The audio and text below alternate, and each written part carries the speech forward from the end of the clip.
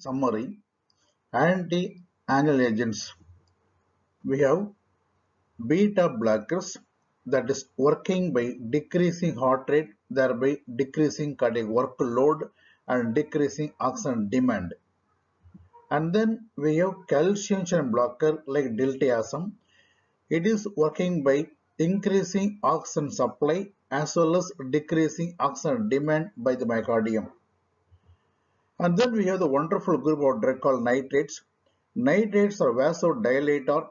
They are maximally reducing preload, thereby reducing cardiac workload and oxygen demand. And they also causes redistribution of blood from non-ischemic to ischemic area. And then we having potassium channel opener nicorandil, which having nitric oxide releasing property, increases blood flow to the ischemic area. So it's also a wonderful adjuvant to nitrate called nicorandil. And then we having fatty acid oxidation pathway inhibitor having antioxidant activity like trimethylene tranlosin. And we also having one latest drug called ivabratin. Ivabratin, a funny current sodium channel blocker, going to decrease heart rate, thereby decreasing oxygen demand, useful for treatment of angina. So, among the available among the anti-angial agent, the first line drugs useful for treatment of anginas are beta blocker, calcium channel blocker like diltiazem, and then nitrate. The second line drugs useful for treatment of angina includes pathway of fatty acid oxidation inhibitor like trimethylene tranlosin, current sodium channel blocker like ivabratin, and potassium opener like nicorandil. Remember, doctor, overall, among all anti-angial agents, the fantastic drug is beta blockers because they're going to modify disease, going to control death in case of acute MI. So, among anti-angial agents, the fantastic drugs are beta blockers. Now, we want to outlining the pharmacotherapy of myocardial infarction. Look at this. In this ECG, there is ST segment elevation seen on V1, V2, V3 and V4 leads. It's a case of ST elevation MI. So, how to manage a case of ST elevation MI? Here, there will be severe chest pain. To control the chest pain, first we have to give sublingual nitroglycerin. That's a fantastic choice.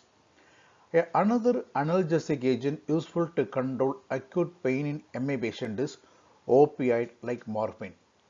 But remember, there are some opioid that should not be used in case of MI patient.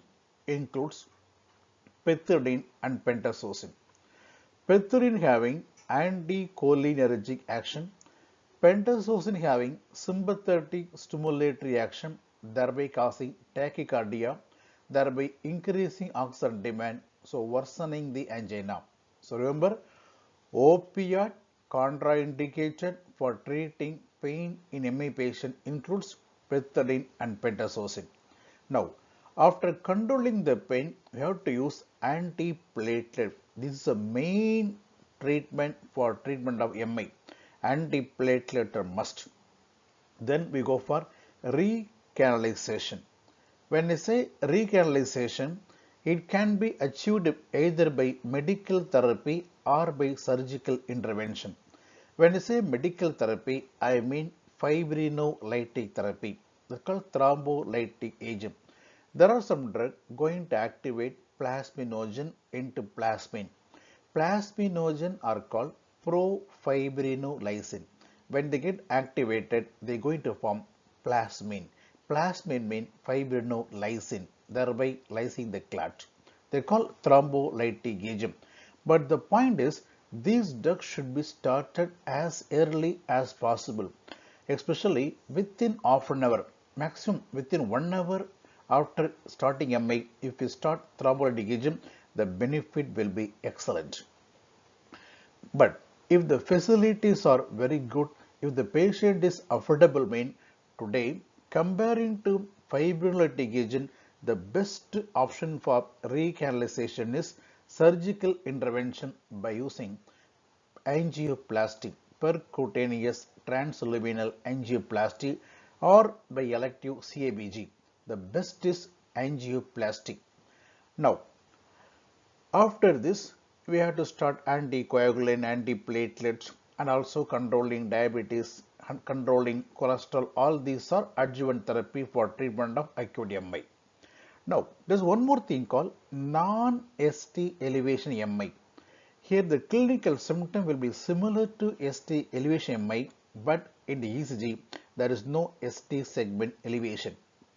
Here, same treatment except thrombolytic agent. Remember, fibrinolytic agents are contraindicated in non-ST elevation MI because study shows benefit versus adverse effect. In case of non-ST elevation MI with thrombolytic agent, the adverse effects are higher than the benefit. So, fibrinolytic drugs are indicated only for ST elevation MI. They are contraindicated for non-ST elevation MI. Now, extra one point regarding angioplasty, percutaneous transluminal coronary angioplasty. Here, we are introducing a balloon catheter and we do recanalization. But when we introduce a balloon, we may likely to damage the endothelium. The damaged endothelium may cause proliferation and risk of restenosis. So, now what we do? Whenever we do angioplasty, we keep one stent now. To prevent restenosis of stent, now we have drug-eluting stent. That means there are some drug added in the stent to prevent restenosis. What are they? Number 1, sirolimus. Number 2, paclitaxel. Sirolimus, one of the immunosuppressant acting by inhibiting interleukin 2 at the receptor level. It is called mTOR inhibitor. The important adverse effect of sirolimus of immunosuppression causing secondary infection. Other problems of it may cause thrombocytopenia and hyperlipidemia in the form of hypertriglyceridemia. Another drug useful for preparing drug-eluting coronary stent is paclitaxel.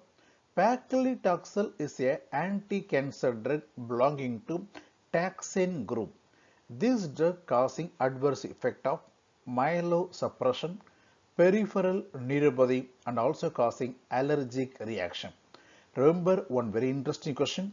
Whenever we do angioplasty, following angioplasty, minimum at least for 1 year, the patient should be put on dual antiplatelet drugs like aspirin plus P2Y12 blocker like clopidogrel or prasugrel. So, following angioplasty, at least for 1 year, the patient should be on dual antiplatelet. So, these are some of the important points regarding management of myocardial infarction. And last one more point I want to tell you. The point is, so far we discussed chest pain, that is angina pectoris, and drugs useful for treatment of angina. Now we have one more thing called vascular disease. In a smoker, there is a high risk of peripheral vascular disease and they may feel claudication pain while walking. So to treat this, we have some drug. One is called pentoxifylline. Pentoxifylline, a non-selective phosphodiesterase inhibitor, it going to improve the rheological action of RBC. Rheological means flexibility of RBC. By promoting the flexibility of RBC, the RBC can flex and go even in microcirculation, thereby improving oxygen supply to the peripheral area, useful for non-healing ulcer in the case of PVD. One of the most important adverse effects of pentoxifylline is highly emetogenic, causing severe nausea and vomiting. But recently we have a newer drug useful for peripheral vascular disease is called cilastazole. Cilastazole, a selective PDE3 inhibitor acting by accumulating cyclic AMP, having vasodilatory action and antiplatelet action, very much useful for managing claudication pain in a patient with peripheral vascular disease. So doctor, we finish angina pectoris and also we finish drugs useful for peripheral vascular disease. Read well. May God bless you. Thank you. All the best.